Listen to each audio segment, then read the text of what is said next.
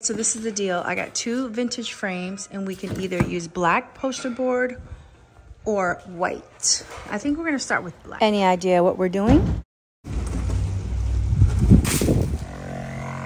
We have a bad discovery. I'll tell you about the lessons I've learned. Be a major as-is situation, and you don't want that. Good morning, everyone. So this video is about the lessons I've learned in real estate.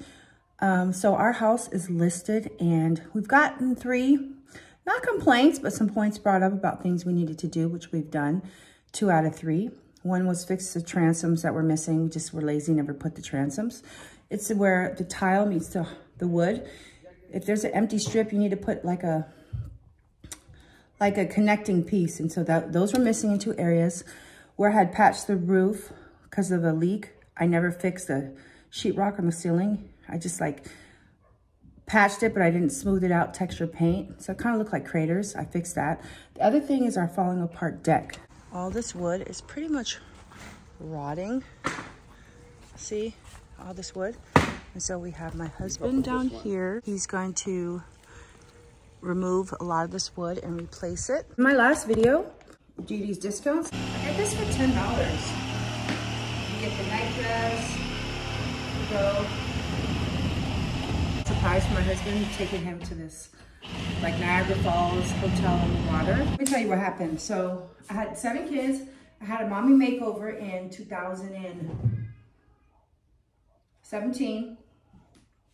Then I got pregnant with my 8th baby. It gave me a food paw, made my arms jiggly, my thighs.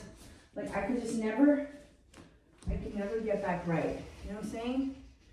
It's like, all these kids, they won't let me be great. No, actually, my eating disorder won't let me be great. Like I eat. I would have totally worn this before, but I'm just not confident in this right now.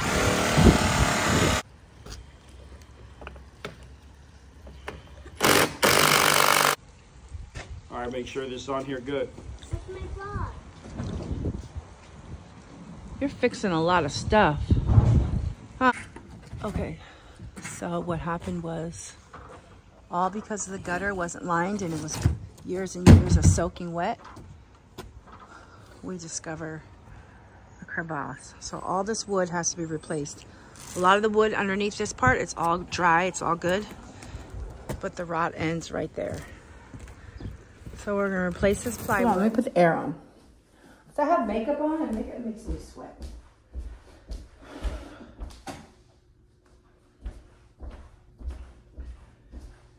So, lesson number 1, don't list your house until it's dialed in and it's fixed up, okay? Don't leave any margin of error for people to say, oh, look at this, oh, look at that. Now, when we first looked at this house, we were so excited to be homeowners again, we weren't really picky enough. Okay, the second lesson I learned, okay, so you know we bought a duplex back east. Why do we leave the heat on? So every month I am paying for heat. So I'm about to fly out there next month and get it all dialed in. And so turn the heat off so I can stop paying for heat in not 1 unit, but 2 units unnecessarily. So I'm paying $100 a month. So I'm paying this mortgage as well as the other mortgage on top of $100 a month, on top of garbage and other utilities for nothing. I'm heating the place up for nothing. So I heated it up all winter. So that's lesson number 2. Make sure when you buy a property and it's vacant, don't leave the heat on. Okay, lesson 3 in your real estate journey. When you're making an offer, bargain. So with the other people, we should have said, okay, we'll take it, but add smoke alarms in all the rooms. Add methane detectors or carbon monoxide detectors in all rooms. They would have easily done that. And that way the place could have been more dialed in for Section 8 because our goal is to rent it out, Section 8. You know what I'm saying? So now we have to fly back and make sure all those things are done. And then we're gonna have a city inspector come in and tell us if there's anything else missing. So when we put an ad for rent, we can say Section 8 applicants welcome. And then when the Section 8 inspector person for the tenant comes in to approve the site, it'll already have everything in place so that there won't be any barriers to renting to Section 8. So that's the other lesson I've learned. When you're at the bargaining table for the home, bargain. You know what I'm saying? If you want them to add smoke detector. tell them to add smoke detectors. If you want them to put an exit sign on the back door, tell them to put an exit sign. These are such small, minor details that I'm sure they will do. So anyways, those are the 3 lessons that we've learned. Last lesson I learned. When you're looking for your home, it's location, location, location. It doesn't matter how big the house is or anything like that, because you can always expand on your home, but you cannot, in most cases, pick your home up and move it to a different neighborhood. So when we picked our house, I fell in love with 4,300 square feet. But what I didn't take into consideration was the politics in the area, the amenities.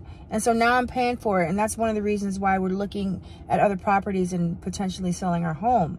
So that's another lesson that I just wanted to touch on. Okay, so I'm stuck at a train. I went all the way to the vintage shop. The one thing I wanted was sold. I'm gonna put a picture here. But I did get a couple little things which I can share when I get home. Let me know, guys, what kind of vlogs you want to see. If you like, you know, real life talk, or if you like real estate, if you like thrifting, if you like hauls, if you like cooking, if you like DIY renos. Keep me updated. So I got this on Facebook Marketplace a while back. I got this one right now. We are going to create some art.